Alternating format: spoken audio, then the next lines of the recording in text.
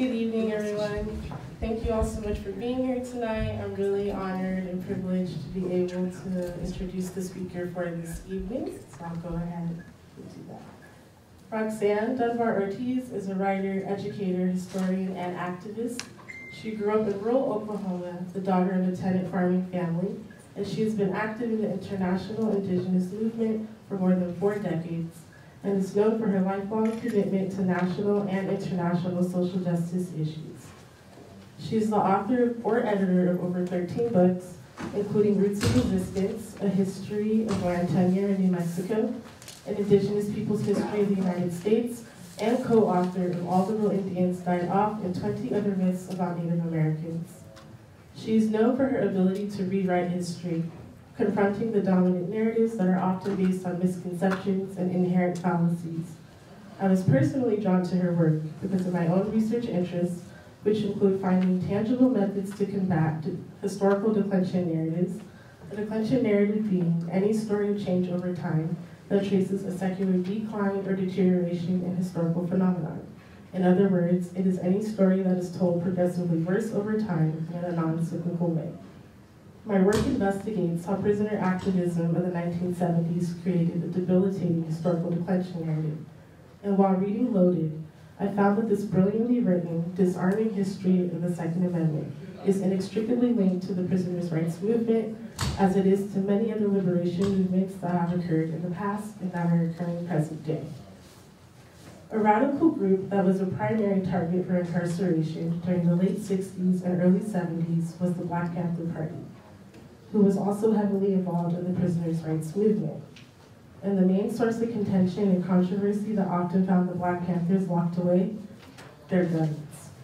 In her new book, Loaded, Roxanne Dunbar-Ortiz quotes co-founder of the Black Panther Party, Bobby Seale, when he stated, quote, "The Black Panther Party for self-defense calls upon the American people in particular to take careful note of the racist California legislature, which is considering legislation aimed at keeping the Black people disarmed and powerless at the very same time that racist police agencies throughout the country are intensifying the terror, brutality, murder, and repression of Black people," end of quote. Dunbar-Ortiz notes and emphasizes and re-emphasizes that this is not the moment in history that is cited when gun-loving Americans and the National Rifle Association assert that their right to bear arms is being infringed upon, a right that they believe the sacred U.S. Constitution has granted them. No, this brutal history of disarmament for oppressed peoples is not part of the dominant narrative. This history, however, as Dunbar-Ortiz notes in her work, is only a fragment of the history of gun culture in the United States. There has been an increasing discourse centered on gun control with the rise in mass shootings in the last decade, and in her new book, Loaded, A Disarming History of the Second Amendment, Roxanne Dunbar-Ortiz addresses this rise as she refocuses these conversations about United States gun culture by positioning it within its proper origins of white supremacy and racial capitalism. She meticulously deconstructs the dominant narrative and fallacies surrounding the Second Amendment, and she forces readers to come face to face with the truth about the U.S. and its deep affinity for guns. The reality being that this affinity is rooted in the genocide of indigenous peoples and enslavement and control of Black bodies. Dunbar-Ortiz argues that understanding the purpose of the Second Amendment is key to understanding the gun culture of the United States. And to quote the Publishers Weekly in their review of the new book, her argument will be disturbing and unfamiliar to most people, but her evidence is significant and should not be ignored. So without further ado, please join me in welcoming Dr. Roxanne Dunbar-Ortiz. So thank you all for being here tonight. This is a beautiful library. I was expecting a small place, and this is a beautiful place. I want to acknowledge that we are on the unceded, a part of the unceded ancestral lands of the Papuan people, who are part of the vast Wintu nation, who are still living here today. And I want to thank Jesse Drew so much for organizing this and all the other great work he does, bringing speakers and just being a great organizer and teacher. I've known Jesse for a long time and seen what he has accomplished. And I thank all the sponsors, and I have a particularly deep connection with the DSA. How many of you from the DSA? Thank you for coming, and thank you for your work too. Well, pertinent to my research and writing, I want to ask, how many people have read this book? Oh good, not many, I won't be too repetitive. Some of it, what I'm trying to do here is sort of take a little bit from each chapter and make it into a narrative. But each of the points I'm making have whole chapters that you can then go and read, so hopefully you will do that. And then in the Q&A, of course, I hope you will make comments as well as ask questions of what I wasn't clear about or what you disagree with. But it is pertinent to my research and writing on gun proliferation and gun violence in the United States that I grew up in an all-white rural Oklahoma with guns and the Bible, Southern Baptist. So during the worldwide revolutionary era, after I left Oklahoma and left the Bible, in that great revolutionary era of the 60s and 70s, in the early 1970s, for 1 year, I was a member of a group I helped form, an armed radical group in southern Louisiana. We amassed a lot of guns, were members of outdoor and indoor gun clubs, and frequented gun shows. But fortunately, never had occasion to fire the weapons beyond practice. That is to say, I'm intimately familiar with all kinds of handguns, rifles, ammunition of what I call gun love, the first chapter of my book. Firearms draped on your body or a 9mm Browning tucked in your belt creates a sense of amplified power, without which you feel naked and vulnerable. Guns are beautifully crafted objects that are addictive. I would say stay away from them at all costs. They are addictive. Think of heroin, for instance, or gambling too much. At that time, the early 1970s, approximately 50% of all homes in the United States contained a firearm. 112, most of these were single-shot rifles or shotguns. Very few sidearms, and almost no high-powered military weapons. So this was 112 million guns in a population of 200 million, still, you know, out of proportion to any other country in the world. But compared to now, it's pretty minor. So it was about 1 or 2 guns per person for that 50% of people who owned a gun at all. So, but now, where we are now, the number of guns privately owned in the United States have reached, they think, there are different estimates, but the minimum I've seen lately is 390 million in a population of 330 million adults. So the United States is 4.25% of the world's population, but account for 46% of the worldwide total of civilian held firearms. This amounts to 121 firearms for every 100 residents. But interestingly enough, only only a third of the US population, a third of adults in the United States own any gun at all. So 70% simply do not have firearms on their bodies, in their homes, in their cars. I think it's important to understand that perspective, because that's a lot of guns for actually a minority of people. Because what that means is each gun owner possesses an average of 8 firearms each.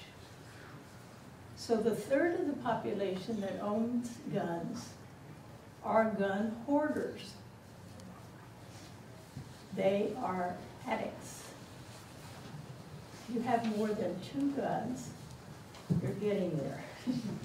8 guns, but some of these people, like the shooter in Las Vegas, owned 56. I think they're still finding some of his guns. He had 7 houses or something. So that's extreme addiction. The Pew Research Center states, the general profile of gun owners in the United States differs substantially from the general public. Roughly 3/4, 74% of gun owners are men, and 82% are white. Taken together, 61% of adults who own guns are white men. Nationwide, white men make up only 32% of the US adult population. So we have to ask ourselves, what is the majority of white men so afraid of? We cannot make sense of gun hoarding in the US if we don't deal with white nationalism. Centuries of racial and economic domination by white men are integral to the United States culture, views, and institutions.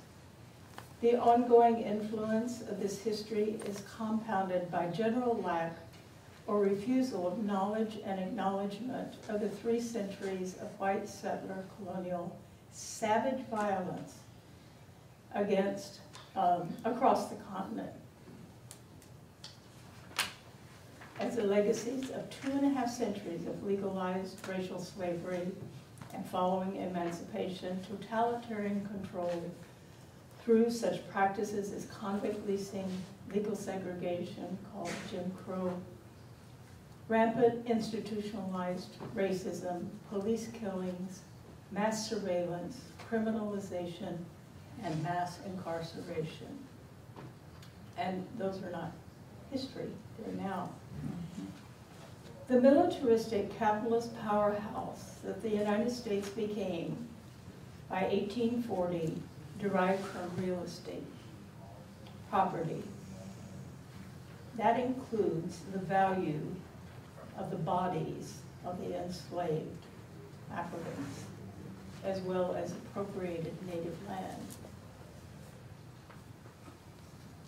No other country in the world that I've looked at has based its capitalist development purely on land and property. Land is property, real estate.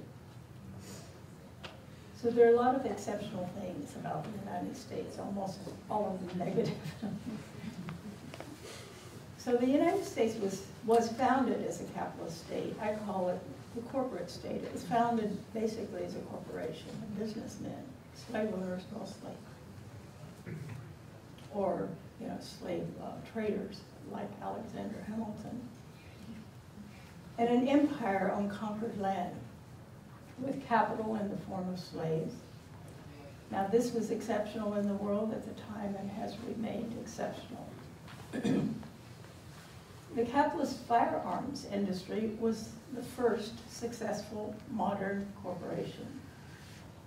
The brainchild of Alexander Hamilton, who founded the Springfield Armory in Western Massachusetts. It was established by the Continental Congress in 1777. The fiscal military state the Constitution created proved its most enduring legacy in Indian country and made natives among the biggest losers of ratification of the Constitution. Some gun control, I have a whole chapter on what I call the cult of the covenant, the cult of the Constitution in the book, and the cult of the Second Amendment. Some gun control advocates appear to think the Second Amendment was originally about hunting.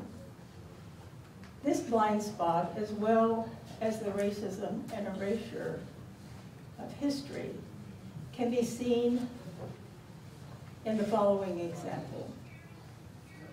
After retiring, the late Warren F. Herbert, who served as the 15th Chief Justice of the United States from 1969 to 1986, wrote a long and impassioned plea for gun control, arguing that the Second Amendment was dated and no longer valid. Significantly, he published the commentary in the popular free supplement Parade magazine, not in a law journal. So he wanted it to be popularly read. He wrote, let's look at the history. First, many of the 3.5 million people living in the 13 original colonies depended on wild game for food. And a good many of them required firearms for their defense from marauding Indians. Racist as Berger's language is, he is right about the firearms being used to kill Indians. But regarding hunting, actually, these early British settlers, as well as post-independence white rural settlers, primarily used domesticated cattle, hogs, and chickens for food. Nearly all their hunting was commercial for the huge, lucrative global capitalist fur trade. And mostly they used trapping rather than firearms, taking the skins and leaving the corpse of the animal to rot. Gun use was neither recreational nor necessary for food. Guns were to kill Indians. At the end of World War II, U.S. social, economic, and political order was solidly and confidently a white, patriarchal Protestant republic, dominated by corporations with investments and financial reserves, along with a massive military machine that would quickly become what Eisenhower called a military-industrial complex. Although an elite class of white male bankers, industrialists, and real estate giants owned a third or more of the country's wealth, all white men benefited from what W.E.B. Du Bois called the public and psychological wage of whiteness. The U.S. population was 90% white in 1950. African American descendants of enslaved Africans lived under Jim Crow, of course, in the former Confederate states and were ghettoized and discriminated against when they escaped the South for northern and coastal industrial urban areas, where they were stalked by urban police forces and white vigilantes resembling slave patrols. Native Americans were abandoned on shrunken land masses that could not support life, forcing many to work in nearby or faraway cities, while Congress began reversing New Deal reforms, including the congressional imposition of termination of 1953 to erase Native identity completely. Women, especially married women, were legally unequal and subject to gender-segregated labor market.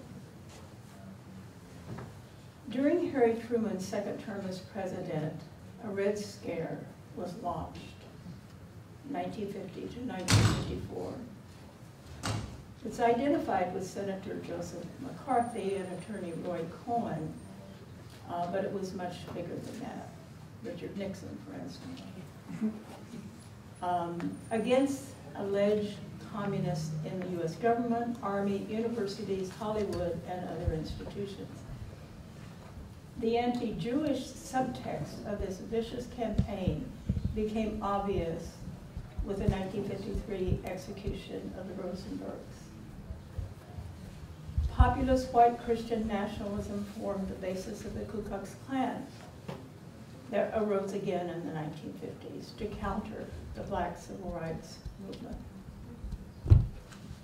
Then came the bombshell of the 1954 U.S. Supreme Court decision ordering the desegregation of schools. The post-1960s supercharged gun culture and white nationalism and the transformation of the National Rifle Association into a Second Amendment cult were white nationalist responses to the great successes of the civil rights movement, and particularly Black Power, Black Panthers, and the U.S. defeat in the Vietnam War. In a way, the Second Amendment was a ticking time bomb. The genealogy of the ascension of constitutional originalism and the rise of white nationalist organizations begins with that Supreme Court decision to desegregate schools, with opposing arguments in favor of so-called states' rights, and of course, anti-communism was deeply embedded in all of it. So a counter-revolution took form, which interestingly was parallel to the progressive revolutions taking place. We weren't paying enough attention to it at the time. Whites, immediately after the Supreme Court decision in '54, white citizens' councils formed in the southern states, along with other such groups, labeling all policies and acts of desegregation as communist. And that was often a code for Jewish. The John Birch Society, birthed in 1958 in Massachusetts by the scion of the Welch candy fortune, produced an ideology, a plan of action, and even a military arm for a while, the Minutemen. Fred Koch of the Koch brothers industries, father of the brothers, that remain a small government or no government and free market funders, was a founding member of the John Birch Society. These were very, very wealthy people who founded this organization. This highly public reassertion of white supremacy and the Birch Society's methods of founding activist local chapters to take over school boards and other local offices across the country became a hallmark of the New Right movement, embraced by the transformed National Rifle Association, the same kind of organizing and chapters across the country, concluding with the rising visibility and politicizing of the right-wing evangelical movement in the anti-abortion movement. So all these things were coming together in the early 1970s. Not only were Euro-Americans losing dominance, coinciding with the height of the civil rights movement, socialist-oriented national liberation movements arose in Africa, Asia, Latin America, and the Caribbean, most succeeding in evicting French, Belgian, Dutch, Portuguese, and British colonizers from their countries. These movements inspired African Americans, Puerto Ricans, Native Americans, Chicanos, and Asian Americans, as well as white anti-imperialists and anti-war activists and students. These cracks in the empire, as we used to call them, really cracks in the racial order and settler colonialism, capitalism, constituted an extraordinary moment in the history of the United States. But it had the opposite effect on those who feared the loss of white supremacy and the loss of U.S. supremacy in the world, and among the elite who feared loss of confidence in capitalism. The first time the white nationalist movement revealed its collective political power was in support of Barry Goldwater's candidacy in 1964. Goldwater didn't make it that time, but the movement grew, so that in California, and particularly Orange County, became the avatar of the new right. Ronald Reagan was elected governor for 2 terms, serving from 1966 to 72, then became the President of the United States in 1980, giving a saying of, as orange goes, so goes the nation. Orange is going in a different direction. Mexicans retaking the territory. During the 1980s, longtime white nationalist groups such as the Klan and Aryan Nation grew, while dozens of other new ones were founded, continuing through the 1990s. Reagan, for instance, was the first president to ever address National Rifle Association convention. So now we have to get to the National Rifle Association as how it became how it was a pretty stupid organization to begin with, but how it became a menacing one, a white nationalist one, and a dangerous one. So the National Rifle Association was one of the formations that was transformed during this right-wing resurgence. Up until 1975, the NRA had not opposed gun regulations and had not made a fetish of the Second Amendment, hardly ever mentioned it. It had been founded following the Civil War by a group of former Union Army officers in the North to sponsor marksmanship training and competitions. That was partially related to target shooting being included in the Olympics starting in the 1880s. In 1934, during the Depression, the NRA testified in favor of the first federal gun legislation that sought to keep the Thompson machine gun away from outlaws, such as the famous Bonnie and Clyde and Pretty Boy Floyd, my childhood heroes, and Chicago gangsters like Al Capone. So during the testimony, a congressman asked the NRA witness if the proposed law would violate the Constitution in his view. And the witness said that it wouldn't. So when the NRA opened a new headquarters in the 1950s, its marquee advertised firearms safety education, marksmanship training, and recreational shooting and hunting. Now, I think you know that it's hugely inscribed with the right to bear arms, the Second Amendment.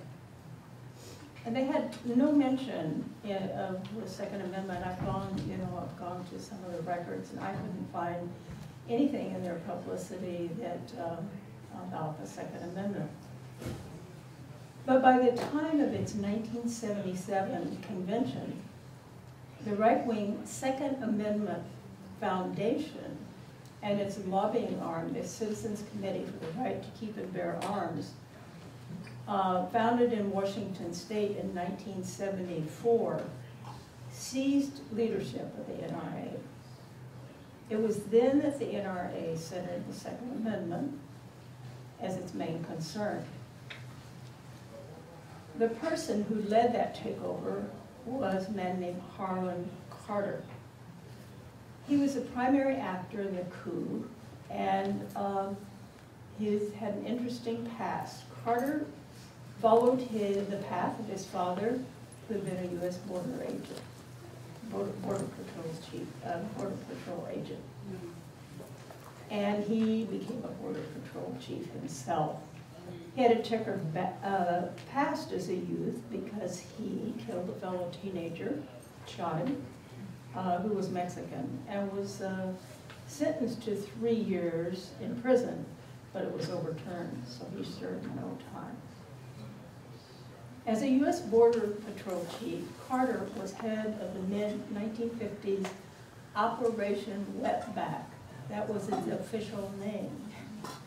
Program of violent, corrupt, racist, massive roundup and deportation of Mexicans, many of whom were citizens. NRA membership numbers soared during the early Reagan years in the White House. In the 1980s. As California governor, Reagan had indulged the John Birch Society, which helped him win the California governorship. And then in 1980, as presidential candidate, he promised to implement Harlan Carter's NRA program and the policy agenda. So they made great gains during the 1980s. As for Carter, by the mid-1980s, gun cultists, even more fanatic than he was, threw him out of leadership and took over. So it has continued that way, just getting more and more white nationalists and radical. So most gun control advocates and politicians today blame the NRA for gun violence and proliferation of firearms, calling it a gun lobby with big pockets, bribing elected officials. This is not really the power of the NRA. If this were the case, gun control would be far easier to legislate, since the gun control lobby actually spends far more money than the NRA, especially since blooming, what's that guy's name that's running for president? Bloomberg. Bloomberg. Spent so much money. You can't remember. No, the power of the NRA is completely different from lobbying and money. That's really barking down, a path that has nothing to bark at. The National Rifle Association has around 5 million dues-paying members. Most of them are passive. I give the example, I belong to California AAA, which a lot of you do. It's a nonprofit membership organization, and every year we get this, packet of who we want to vote for offices, and I toss it. I toss it in the trash. Because I'm a member of it to, when I have a blowout tire, or run out of gas, I can call AAA. Well, these passive members of AAA, they get discounts on things. They get discounts, stores and stuff, Walmart's has stopped, some of them have stopped doing these things, but they need to know that they are in a white nationalist organization. You never say, well, I respect the members of the NRA, some of them are really good people. Well, they should leave, because it is a white nationalist organization. And the AAA is not. But it's a nonprofit. The NRA is a nonprofit. Mm-hmm.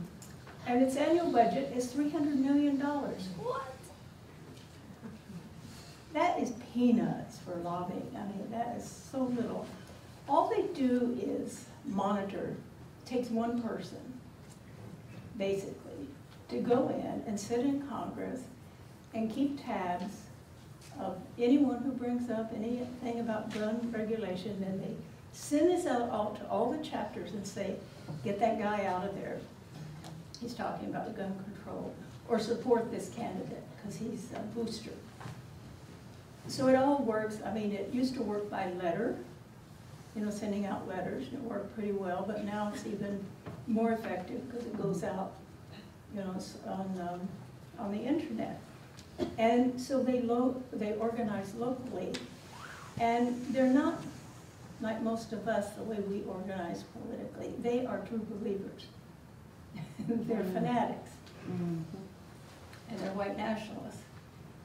So that is the power of the NRA. They have chapters, multiple chapters in every state.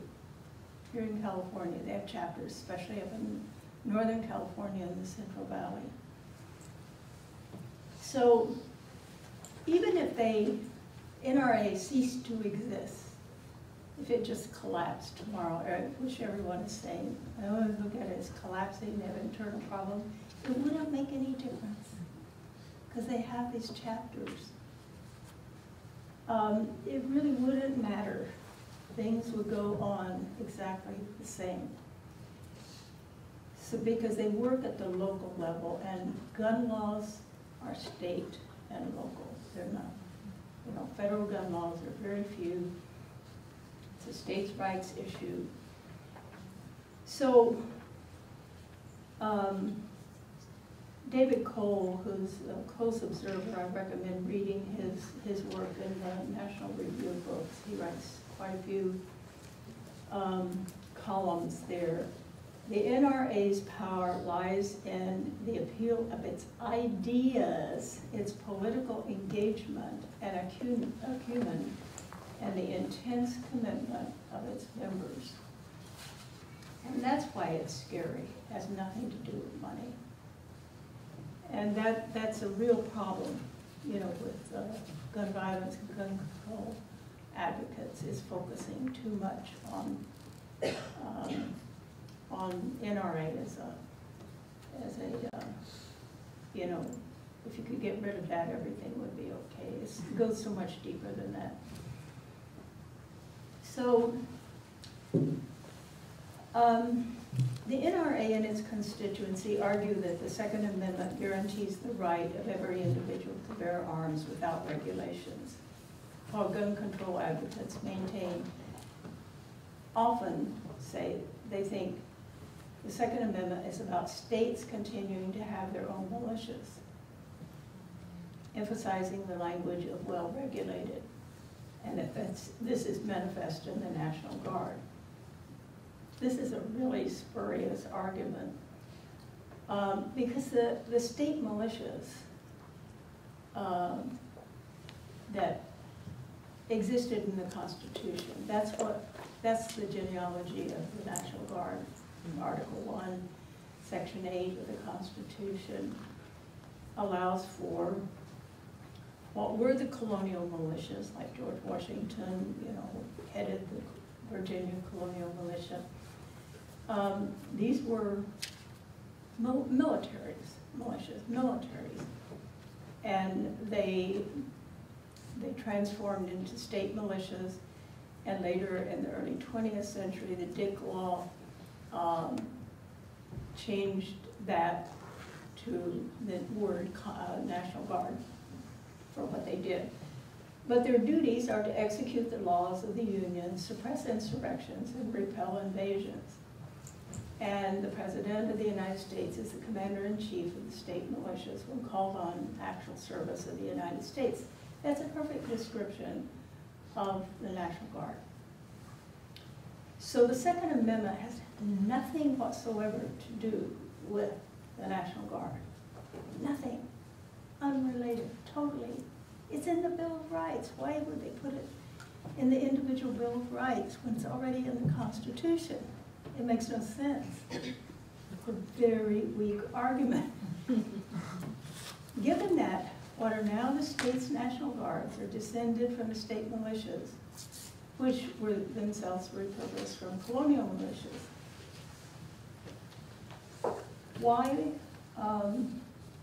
what then are the militias referred to in the Second Amendment? This is where the blind spot comes in, the refusal to admit U.S. history. That is settler militias. Settler militias. Individuals who come together, very well regulated. The well-regulated means not simply a band of outlaws running around robbing people. They're self-organized for a purpose, to take Indian land, and later they're repurposed for slave patrols. So this is very important to understand. So what kind of mentality does that create among white settlers? Historian Charles Sellers wrote, "Cheap land held absolutely under the seaboard market's capitalist conception of property swelled patriarchal honor to heroic dimensions in rural America. The father's authority rested on his legal title to the family land. Where European peasant landholdings were usually encumbered with obligations of some elite, the American farmer had fee simple. Supreme in his domain, he was beyond interference by any earthly power. Fee simple land, the augmenting theater of the patriarchal persona, sustained in his honor and untrammeled will. The extraordinary independence inflated American farmers' conception of their class far above peasantry, even when they were dirt poor." So in a book written in the early 1800s, historian Joseph Doddridge, a minister and early settler in the Ohio country, wrote that on the frontier, every man was a soldier. And from early spring till late fall, was almost continually in arms. Their work was often carried on by parties, each one of whom has a rifle and everything else belonging to his war dress. These were deposited in some central place in the field. A sentinel was stationed on the outside of the fence, so that on the least alarm, the whole company repaired to their arms and were ready for combat in a moment. Who were they fighting? Who were they afraid of? Bears? Lions? What? Indians! They had stolen that land they're on. And the native people are trying to take it back, or at least keep them from expanding. That went on for 300 years across this continent. You have to comprehend what that means in terms of violence. And what firearms mean, you know, the sacredness of the firearms to do that. And the empowering of land, and that so-called hunger for land.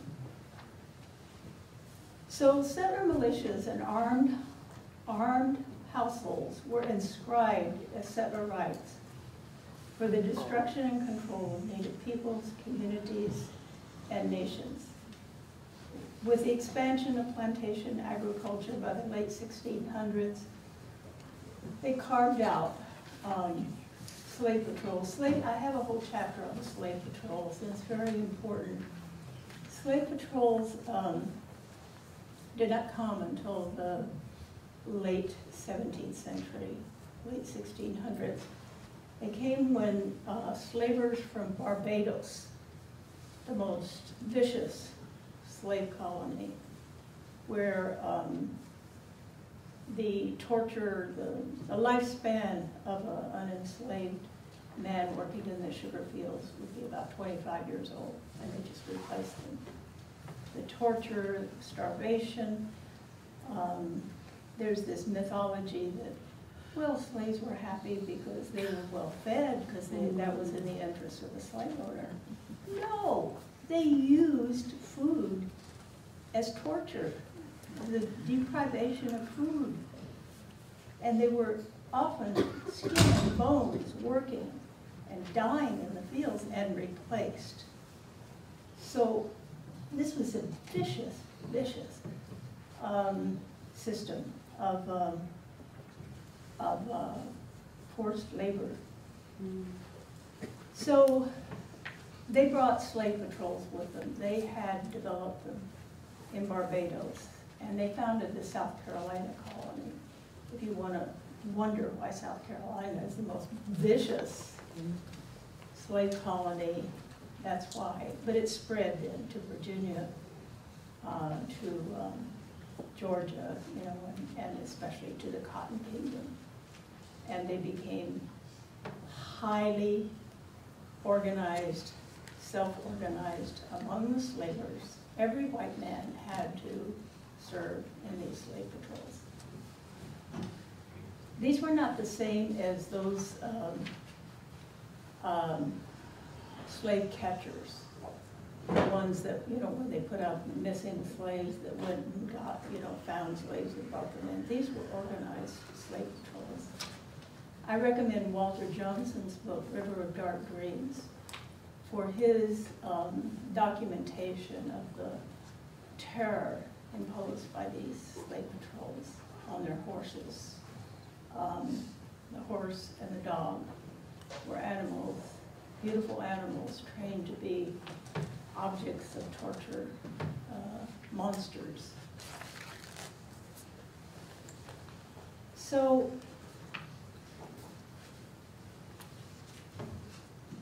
I'm going to wrap up so we have time to talk, but I just want to make a couple of other points.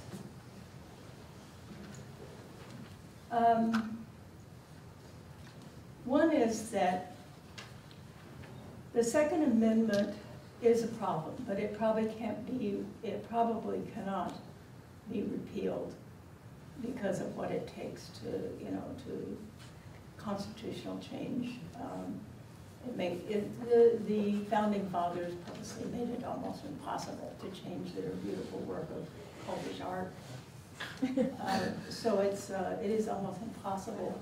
But what we can do is totally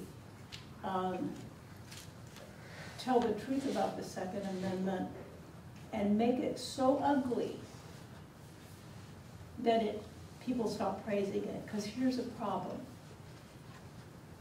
People respect the Second Amendment. After the Heller decision, which was a Supreme Court decision under Scalia in 2008 that found, for the first time, a Supreme Court decision. There are very few Supreme Court decisions having to do with firearms at all for the Second Amendment. But this one, a Washington, D.C. case that came, found that the Second Amendment did bestow the individual right to bear arms. He added to it that that didn't mean there couldn't be gun regulations. But in fact, he was knocking down a gun regulation when he did it. So so Gallup did a poll asking people, do you believe the Second Amendment to the U.S. Constitution guarantees the rights of Americans to own guns? Or do you believe it only guarantees members of state militias, such as the National Guard units, the right to own guns? 73% agreed it was an individual right, while 20% said it was not. So this means there's enormous respect for the Second Amendment. That needs to be cut down to zero, or only the 10% of hardcore white nationalists who really know what it means. I do believe, because I know a lot of them, some of them are my relatives, they know what it means. It means white nationalism. It means a trophy of killing Indians. It means the degradation of black people. This has to be the main effort, I think, of people who care about gun control and ending gun violence, is to discredit, forget about repealing, forget about laws, discredit it by telling the truth about it. So that's one thing. The other is more difficult, but needs to be incorporated into any efforts for gun control, and that is U.S. militarism. The fact that there has never been a day in U.S. history that the U.S. has not been warring against some group or some state or some nation or overthrowing governments. Not one day.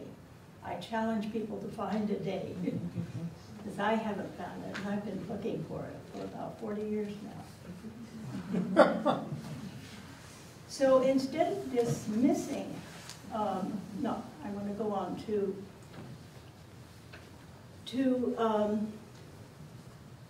a kind of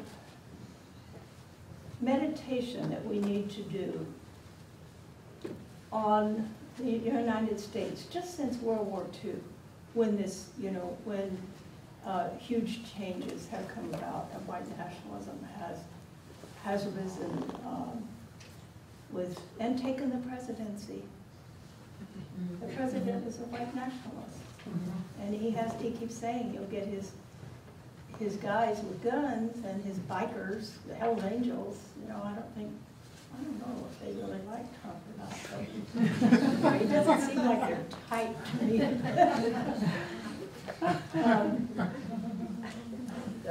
So you think about, since World War II, the counterinsurgency, the horrible killing of millions of people in Korea, in Vietnam, Central America, from 1981 to 1989, but you go back to occupations of Nicaragua, occupations of Haiti, 35 years, occupation of Haiti, military occupation, invasion, Dominican Republic. So we have Iraq, 1991. It's not just 2003, since 1991. And Afghanistan since 1979. It didn't just start in 2001. These endless wars and continuing, and counting the dozens of brutal interventions and coups in Latin America and Caribbean, Africa and Asia, with flashes of historical memory at all times of Jamestown, the Ohio Valley, Wounded Knee, Sand Creek. This brings us to the essence of U.S. history. A red thread of blood connects the first white settlement in North America with today and the future. As military historian John Grenier puts it, U.S. people are taught that their military culture does not approve of or encouraging targeting and killing civilians, and know little or nothing about the nearly 3 centuries of warfare before and after the founding of the United States that reduced the indigenous peoples of the continent to a few reservations by burning their towns and fields and killing civilians, driving the refugees out step by step across the continent. Violence directed systematically against non-combatants through irregular means from the start has been a central part of the Americans' way of war. So concerted attention to mass shootings has increased since the 2001 bombings of the Pentagon and the World Trade Center towers, followed by the U.S. wars in Afghanistan, and Iraq, and Libya, and Syria, and Yemen, and the Philippines. These are all ongoing. And brutal U.S. economic sanctions on many countries, casting overthrow of governments. It may be that mass killings at home are easier to grasp than that massive slaughter that's taking place in our name around the world. Almost like it's a microcosm of it being acted out by mostly somewhat, mentally ill people, and of course the total lack of mental care in this country, any kind of humane mental care. So it's mourning those who perpetrated, you can mourn those perpetrated it as military operations in the name of the people of the United States. How do you mourn those people? So it's easier with each mass killing. It's almost ritualized, if you notice it, the thoughts and prayers and the sudden, surge of doing legislation, then it goes nowhere. Nothing happens over and over. That's a ritual. It becomes a ritual. And I think it's related to not being able to grasp and deal with that larger militarism. Thus, we had prominent Democratic officials, including Barack Obama, in an 8-year presidency, urgently calling for gun regulations and banning some weapons in the United States, while fully supporting the unlimited production of bombs, bombers, and drones to kill people on a daily basis. And it only got worse in 2017 when Trump proposed an $18 billion increase in the defense budget, only to be outdone by the Republican Congress members that the Democrats went along with, who drew up the 2018 budget that increased even more, $37 billion. $37 billion. And now it's $660 billion. That's the budget.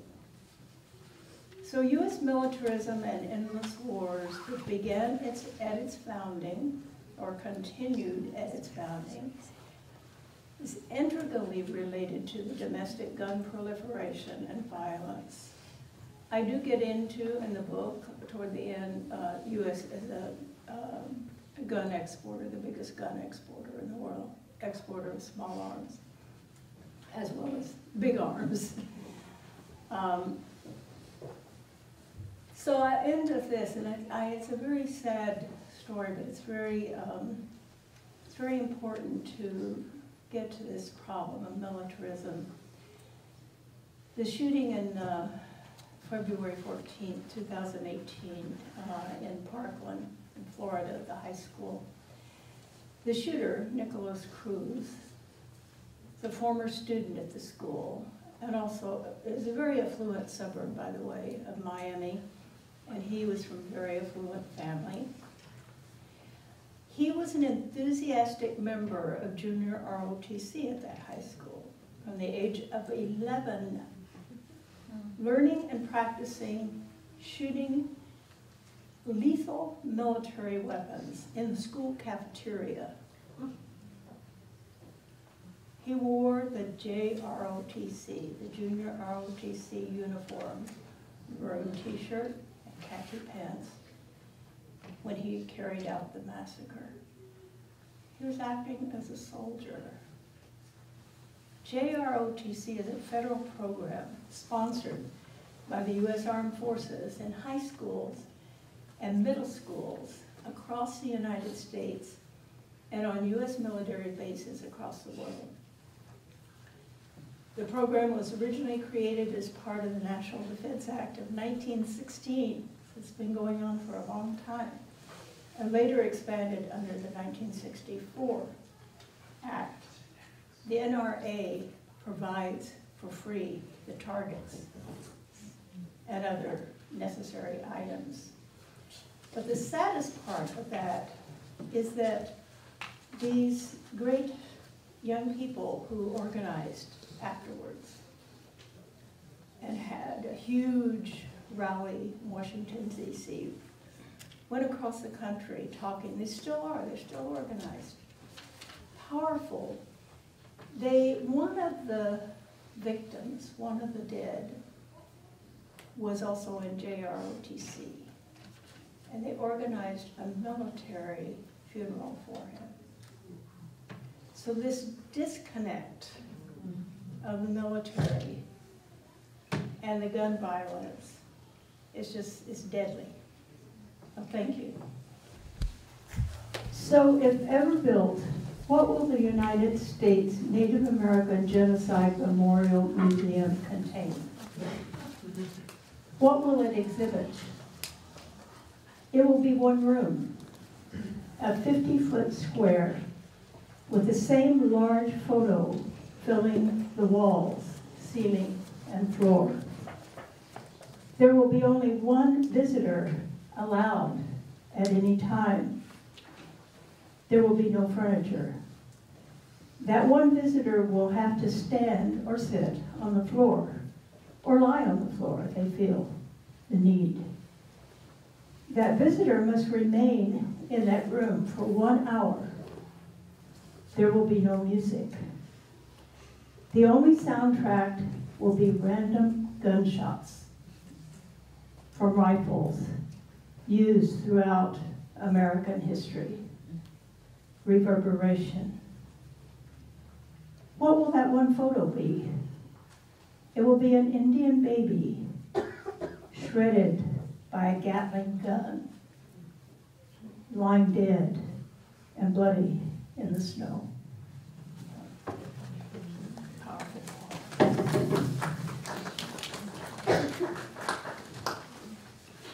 So, Questions? question. Now, do they have a microphone? They don't, so if you want to, either you can get up and talk, or Yeah, else just get up and you shout. Feel free to come up and use the microphone. So I just moved here after living in Reading for 9 years, which I think has the highest gun ownership per capita in California. Is it I Reading? think so. Yeah. And one thing I noticed is all the concealed carry, advertising was very paranoia driven, fear of the criminal invading your house sort of thing. Right. So I was wondering if your book or in your research you came across that theme throughout history of the paranoia, whether it's racial paranoia or just paranoia about the other driving gun ownership. Yeah, that's really a good point. By the way, a lot of my compatriots from Oklahoma ended up in Reading and other places in the Central Valley.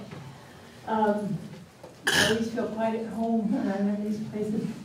Well, I describe that sense of power that you feel when you have a gun. So many people are reproducing themselves, they grow up in a family or a community with weapons, and without them, they feel paranoid.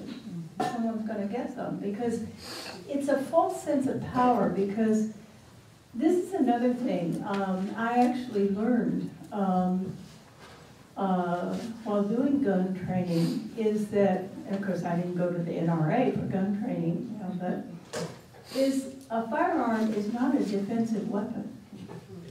A firearm is an offensive weapon. Unless you want to do anticipatory self-protection, that is, shoot first. And that's what people are doing. They're just shooting someone, who happens to walk across their lawn or whatever. Or like Trayvon Martin, just shoot and find out later whether or not that was really a danger. So, but there is that white nationalism or any kind of culty thing is inherently paranoia. I mean, I'm not a psychologist, and I don't like to medicalize these things, but that sense of invasion, of people are after you, and you have to protect your property, protect your family. Part of that is the patriarchal persona that is inflated. And so what this does is, this proliferation of guns, it does several things. One is the absolute conclusion of, let's say, a domestic violence situation, which is almost 99% of the time a man. Say, this has happened to women for centuries, I guess, being stomped on, slugged in every part of the body, maybe every bone in the body broken, slammed against walls. They can survive, usually. But if there's a gun, that's it. Same with suicide, attempted suicide. Almost every person who's attempted suicide and has been rescued from it in the act, in the middle of it, are grateful, because everyone at some moment has this. I think it's normal. I don't think it's even, mental illness or anything. It's that I don't have any reason to live, or let's say it's an elderly person, or it's a young person who feels bullied, that they're nothing. Well, you know, they get through that crisis, but if there's a gun and they're feeling that well, it's so easy to say, well, I'll just end this, you know, and it's so final. It's not like taking pills. Most people survive that. Fortunately, they're getting the net on the Golden Gate Bridge one of these days, I don't know when. In the meantime, a bunch of people are dying every week jumping off that bridge, you know. So that's the thing. So when this man has his guns in his house to protect his property, he's a walking danger to the rest of his family if he goes off on something. By the way, one of the problems with police and FBI reporting of gun deaths is when they consider mass shootings. You know, mass shootings, the definition, the official definition by the FBI is 4 people dead. 4 people dead, not including the shooter. That's a mass shooting. That is someone who, not a serial killer over time, someone who goes in some kind of public place.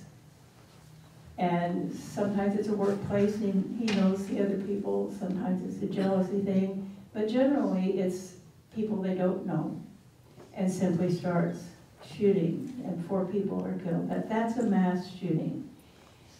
So there are kind of numbers, you know, of mass shootings that people inflate that that don't really fit in that category that the police and the FBI do. But what they don't do, and I think even a lot of gun advocates don't do, is count the domestic violence killings by gun. It has soared. It has soared with this increased proliferation of gun ownership. So again, though, we have to remember this is only 30% of the population. Put it in perspective.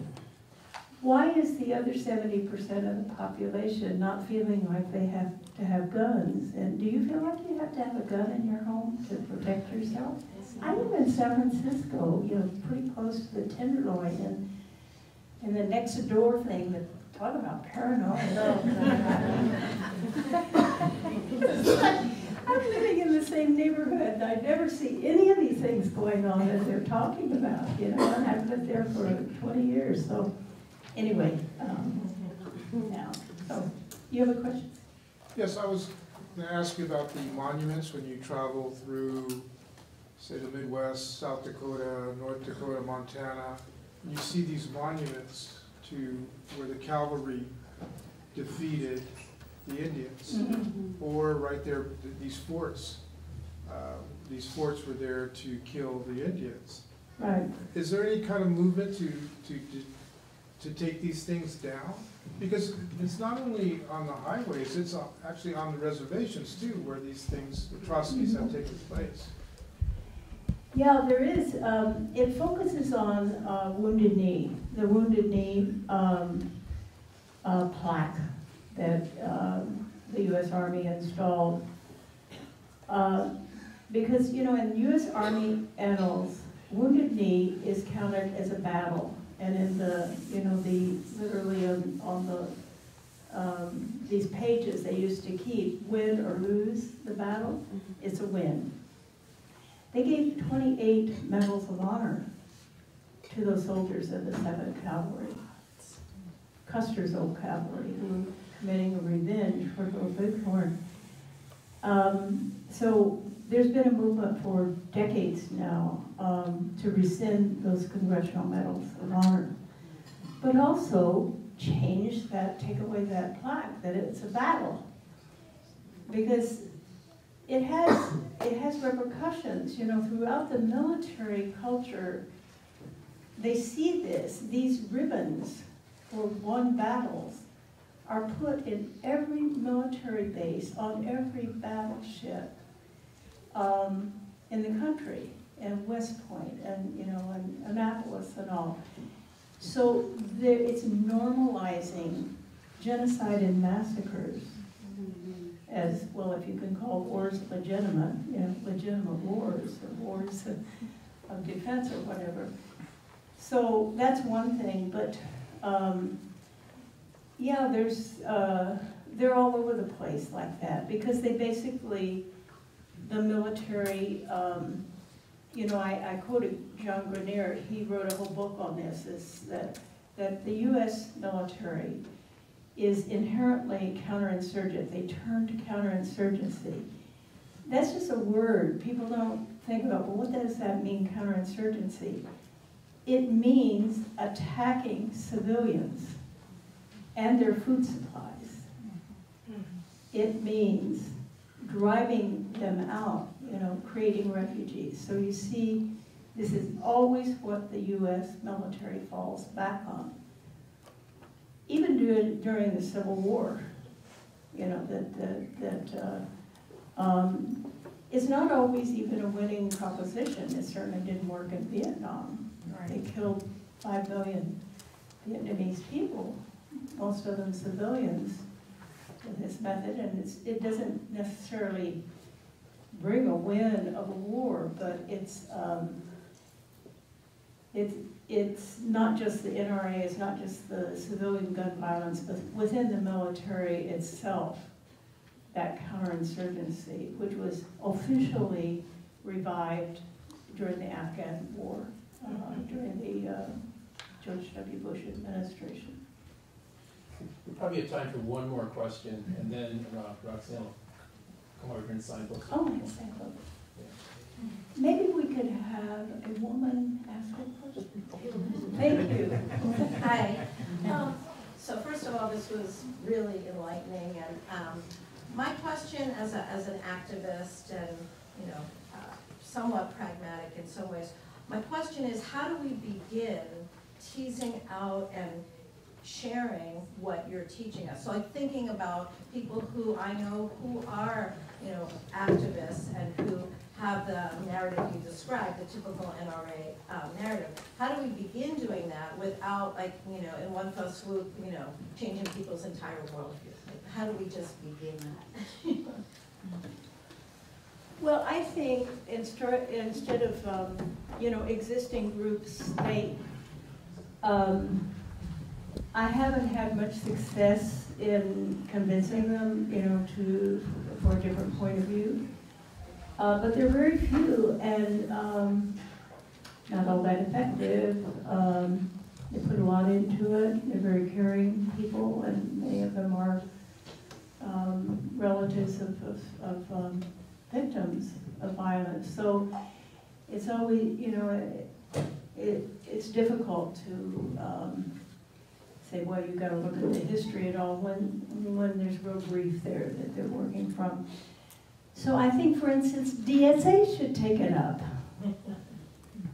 You know, take it up as a teaching tool in all of the political work, that all progressive political organizations who are not now doing any kind of work around gun violence. There's another issue that is problematic. You know, people ask me when I go around talking about this book, do any of the, you know, gun people come in? Well, maybe they do, maybe they're here right now, but they never say anything. Sometimes I can kind of sense, but they don't speak up. But who does speak up are members of Redneck Revolt and the John Brown Gun Club and the Huey Newton Gun Club, and others that have sprung up in the last 10 years or so. I think Redneck Revolt was founded, I think, about 10 years ago. So they love the Second Amendment. They're completely basing it on, you know, the Black Panther experience of the late 60s. But to me, what the Black Panther experience tells us is that Black people and socialists and Native Americans with guns will be criminalized.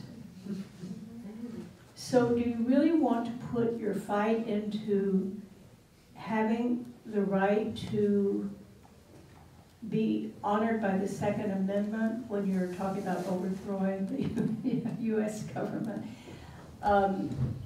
You want to do it legally with the Second Amendment? I mean, it's a very strange contradiction, you know, that no, they're not going to allow that.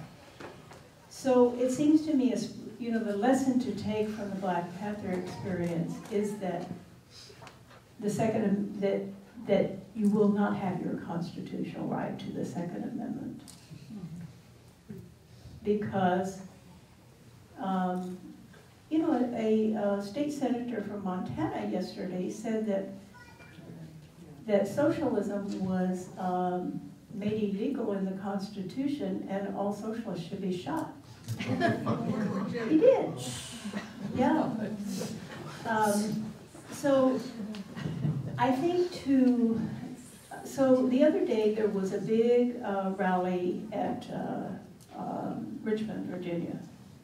Did any of you notice the big gun rally? Because state of Virginia now under a liberal democratic regime is trying to put through some gun controls. So they came to protest, and it was on Martin Luther King Day. They had their gun rally. They have it every year, their gun rally. I mean, the legislature wasn't legislating it at that moment, so they didn't come to protest precisely, say, don't vote for this. They do that every year. They've been doing it for several years. That is what they think of Martin Luther King Day, is to, you know, come, all white people come with their guns and rally. So, and not even mention Martin Luther King. But the local chapter of Redneck Revolt said, now these are young white anarchists, you know, who consider themselves on the left. They were going to go and join them, you know, for the right to the Second Amendment and against gun control. When they saw all these white nationalists coming in, you know, I don't know who they thought would come to this rally otherwise. It's like farmers, you know. It's like they decided maybe they shouldn't go, but that they would even have the idea that they should align themselves, you know, it's very naive, you know, it's very naive. And so I haven't had anyone tonight, but nearly every time I speak, there is someone from one of these groups that, and I know some of them very well personally, and talk to them, I'm blue in the face, but they've gotten into the gun cult, you know, they've gotten into gun love. And it is addictive. That's why I say stay away from guns. Okay. All right.